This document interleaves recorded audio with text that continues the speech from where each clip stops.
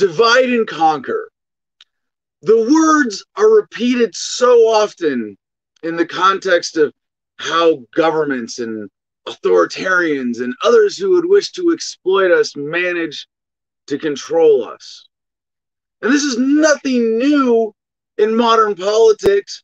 You look at polarization, the way that Americans are divided on this silly left-right spectrum, arguing over what flavor of statism we should have. Should we have red-flavored socialism or blue-flavored socialism? I don't know, but let's fight about it. Let's be divided, right? Because that's how we make ourselves vulnerable.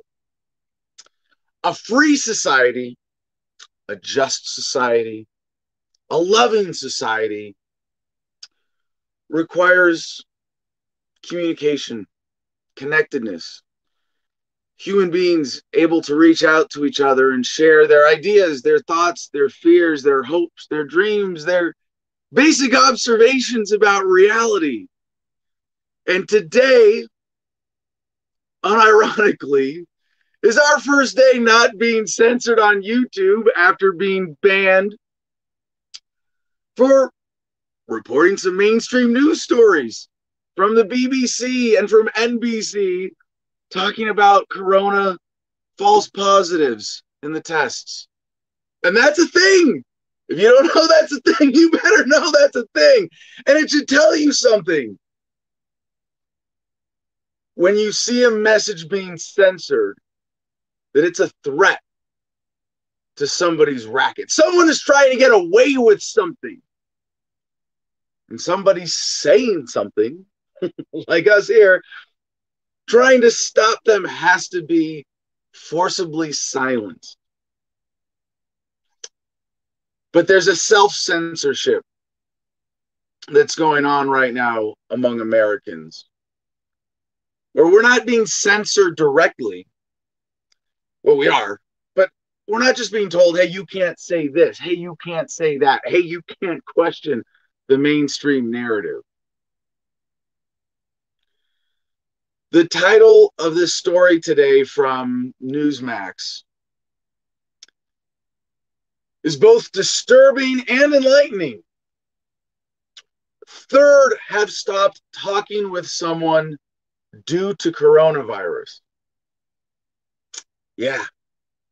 A third of Americans have stopped talking to someone due to coronavirus. And it's not because we've been so propagandized to think that you can get the virus by, talking to someone on the phone. No. We're not that scared into submission just yet. 1 in 3 people have stopped communicating with someone they know because the individual did not take coronavirus precautions seriously enough, according to a recent study connected by Stana. Now, the first thing about this that's revealing, before we get into like the main point, why this is so important to acknowledge and recognize and get past and grow and learn and be better in love and freedom as a result. But first of all, if a third of people have stopped talking with someone because the individual did not take the coronavirus precautions seriously enough, and by the way, just to be perfectly clear, the whole thing about masks, yes, doctors wear masks in surgical environments because spittle dropping into a patient can cause an infection in an open wound. No kidding. And the science will tell you that, yes, wearing a mask limits transmission. Because if I'm standing in front of you and you're and I have a mask and I sneeze, yes, less viral droplets are going to hit your face. But for those of you normal human beings listening to me right now who go out and have like regular life, what was the last time someone was like looking at you and just sneeze like right in your face or just coughed in your face without covering their mouth? That's not how society works already. People don't do that. We have a decent sense of distancing. Now, I will say I'm actually kind of glad that people are becoming slightly more virus aware as a germaphobe.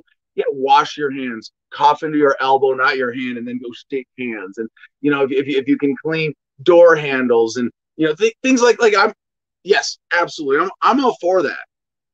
But the science about masks, if you ask the right question, do masks reduce the risk of viral transmission when worn for prolonged periods? And the answer is no. They actually have the opposite effect. The government is trying to make you sicker with this. So, but the perspective on this story is that you didn't take the coronavirus precaution seriously enough. Now, I mean, this would be like me going to my to someone in my family, we'll just say, who thinks that masks are essential and useful, and be like, you're not taking this virus seriously enough to look at the science and figure out what the science actually says, and stop doing this counterproductive thing that's making it worse. Now, by the way, the theories are, that first of all, the virus is so small that when you wear a mask, if you actually sneeze with the mask, it's like a mosquito trying to stop a mosquito with a chain link fence. The micron size of the virus versus the gaps in the fabric, you will actually spread the virus. You'll aerosolize it instead of like droplets going out and hitting the ground. They create a cloud and they're in the air longer. Another one is that you have a wet, moist environment that's creating a breeding ground for viruses and bacteria. If you're wearing it all day, if you're not a surgeon who's scrubbed up and has the discipline of sterilization habits, then you're going to be touching your face and touching surfaces more. People. So there's that. There's the lowered oxygen rate. If you continuously lower your body's access to oxygen, shocking, right? You're going to have consequences for your immune system. So I'm disturbed that there are people who aren't taking this seriously enough to look at the science and go, wow, government's doing something counterproductive again. Surprise, surprise. But I would never stop talking to someone. If anything, I would be inclined to talk to them more. Maybe it's just me. Maybe I'm weird. I mean, a lot of people, they see people disagree with them and they go, you disagree with me? Well, fuck you. I'm never going to talk to you. And for me, I go, well, as a libertarian, my worldview is based on ethics, self-ownership, the non-aggression principle. If there are people who actively don't believe in that and are going to vote for a duopoly candidate and further the injustice of the American government, I want to talk to you. I want to point this out to you. I want to reason with you and show you love and compassion and logic and reason, hopefully. But what leads people to do bad things? Mommy didn't love you enough. Well, yeah, yeah, that's part of it, right? It's past trauma. It's deficiencies of love in their life. And what do? You're going to cut them off? I'm all for the libertarian concept, the justice concept of disassociation, of ostracism. If someone is a threat to society, cut them off. Let them go live by themselves and have their own personal isolation. But even then, do you not want to talk to that person? Is talking to them going to put you at risk? I don't think so.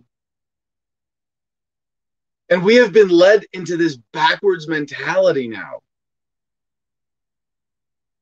29% said they have stopped interacting with a family member, while another 13% said they had cut off communication with a friend over the issue. Other results from the survey include 29% have taken part in a social media argument over someone else's social distancing habits, while 21% had an online disagreement about their own social distancing behaviors. Now, I missed a point. I want to step back here. If 1 in 3 people have stopped communicating with someone they know because the individual did not take coronavirus precautions seriously enough, that means there are a lot of people questioning these things more than they want you to believe. So just for a second, take a look at these numbers. Just consider this. 29%. You are not alone. Whatever side of this you're on, But you know what? There's a false majority here of people who are trying to bully the minority into compliance, right? Oh, everybody's wearing the mask, therefore everybody believes in this. And if you're not wearing a mask, you're the freak, you're the weirdo, you're the one who doesn't care about public health. And in some ways, it's true that most people have been scared into wearing masks, at least at times. And it's funny that like a third have stopped talking to people. That's their answer to this. Even say it's 1% of the population, and then a third of the rest stops talking to them. That's kind of a sick, inhumane way to deal with this, but it's not 1%. There's a lot more of us. And you go to Walmart and most people just wear the mask to go along, to get along. Like, hey, there's a sign at the door. I'm being asked to do this. I'm going to comply because we've made to be compliant. In this isolation, when the more isolated you are, the more dependent you are on information from the authorities. Hence, divide and conquer, right? If they can just keep us conversationally divided, if they can dominate communication through the mainstream media, through government edicts, then you're less likely to question it. It's a lot, and even for me, even as a libertarian, a lot of us as libertarians, we go, well, gee, I'm the only one in my family who's a libertarian. Am I the only one? Or if you're living alone and you hear this propaganda from the government, you want to question it.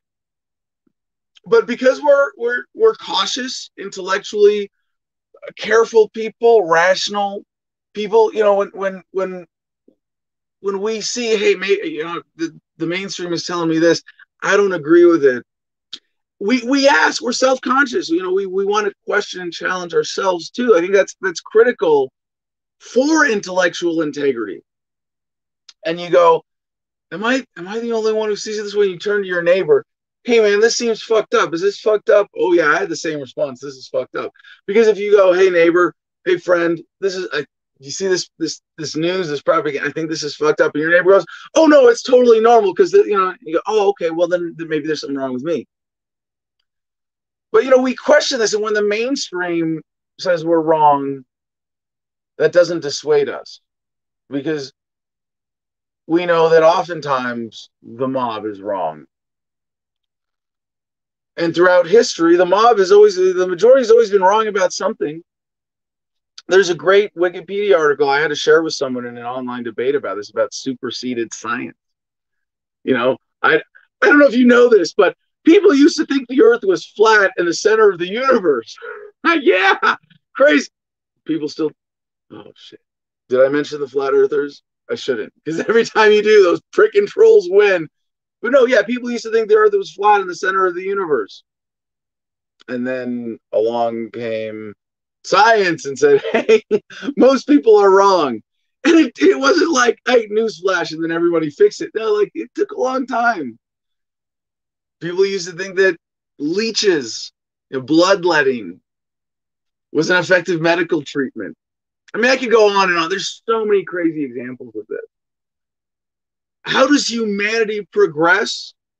In many ways, it's because people were willing to be brave and stand against the herd and say, maybe the herd is wrong. Maybe the majority is wrong on this one. Maybe we need to update these ideas. And they were willing to be the first to question the mainstream paradigm. And in order for that to work, the mainstream had to not stone them to death.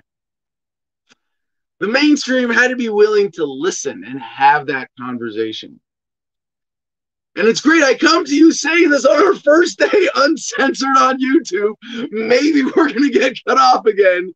But this is too damn important.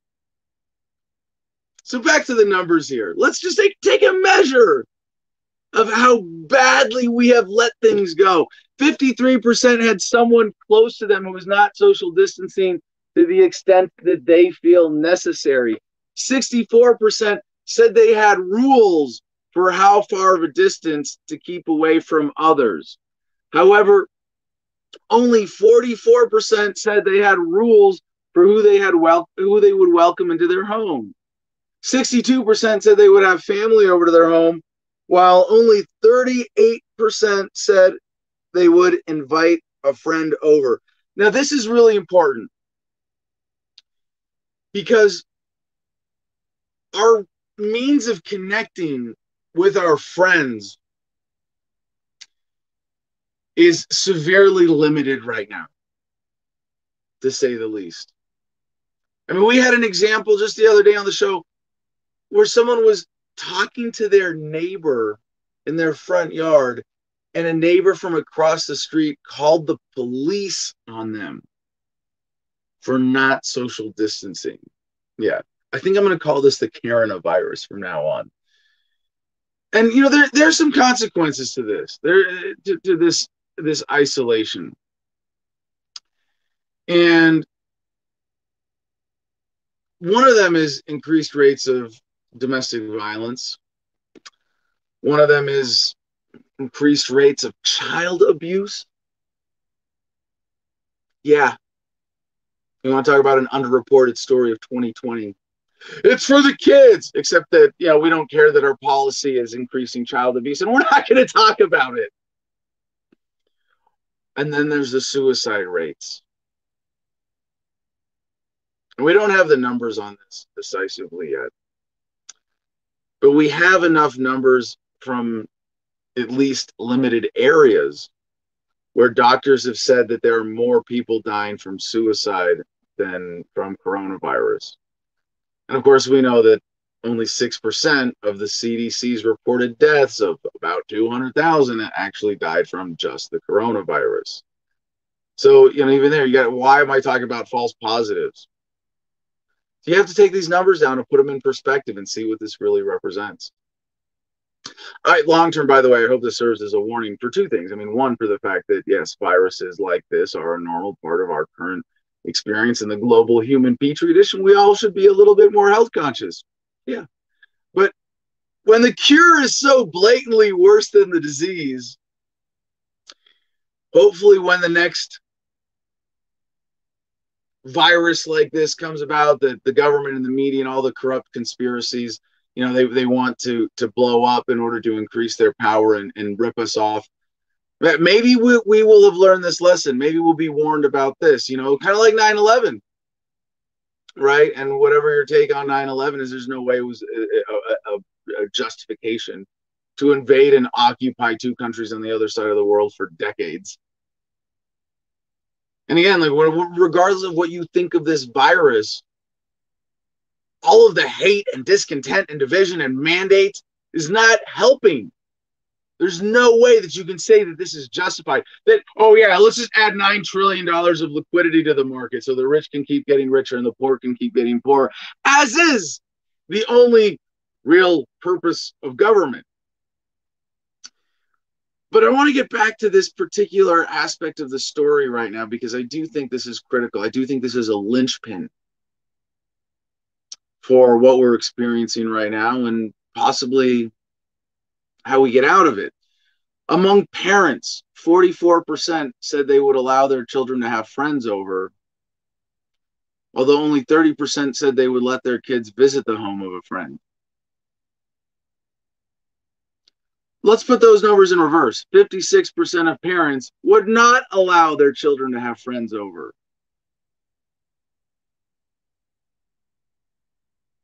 What are you doing to your kids? This is this kind of forced isolation of children now. 30%, only 30% said they would let their kids visit the home of a friend. 70% won't let their kids go to a friend's house now. And this, you know, to the security state issue, right? Why do we have so many Kens and Karens calling the cops on a regular basis in this country? Kens and Karens continuously calling the cops on neighbors and people who are not hurting or threatening anybody.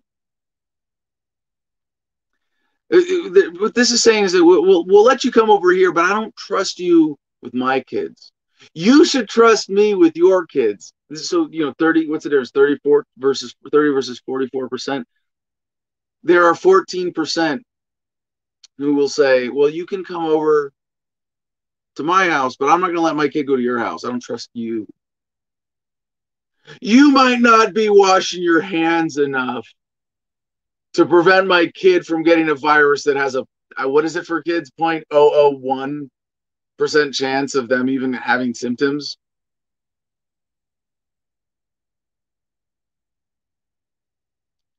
This is the true tragedy of this pandemic. The survey was conducted among 983 people on the Amazon Mechanical Turk platform. The average age of respondents was 38.31, standard deviation 12.2. The study relied on self-reporting, so the data could be exaggerated or underreported, and it has not been weighted. So, how would you think this data might be skewed? If anything, I would say by self-report, this is probably underreported. Who is eager? So this is just a typical thing with surveys. When people have a reason to be embarrassed about saying something in a self-reported survey, you're going to get less of it in the survey than you have in reality. I don't think people are eager to say, oh yeah, I've cut somebody off. Oh yeah, I'm having arguments. Oh yeah, I've disconnected from people.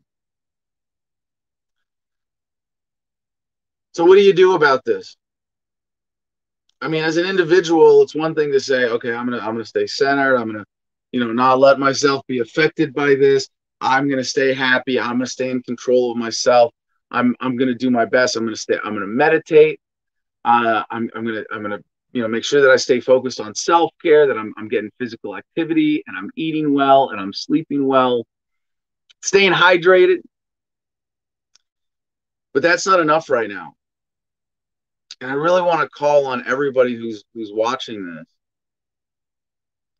to realize that there's an extra effort that is needed now to combat this. And I don't know what form that might take for you, but don't cut people off. I don't think I have to tell people who watch this show. People who have wronged you, said things you don't like, people who you might even just have an involuntary, unpleasant response to. Don't cut them off. Talk to people. Reach out. And especially right now, this is unlike even in times of war. We are more divided and disconnected as a people than at least I'd say ever before by my understanding of history. Although in a sense, thanks to digital communications and devices online, we're still more connected than ever before. But it's not enough to just say, well, these devices are there. This technology means nothing without deliberate, conscientious use and active engagement. And so I would call on you to not just stay centered in that love and practice that self-love, but to project it. Don't hide your love away. You got to get out and share it with the world passionately, deliberately, conscientiously. And there are people who will not reciprocate. There are people who will ignore you. There will be people who say that you're crazy. And you have to not listen to people like that. Not listen to them. When people are speaking out of fear and hate and by the influence of propaganda, in a way, it's like it's not them talking even. The involuntary mouthpieces of the propagandists just regurgitating what they're being told. Don't let that hurt you. Don't let that dissuade you. As always, the message of Adam versus the man is to be patient, persistent, and always loving. And especially right now, I think more so than ever, we have to project those values and reach out with love and compassion and energetically connect with people right now in this time of great disconnect.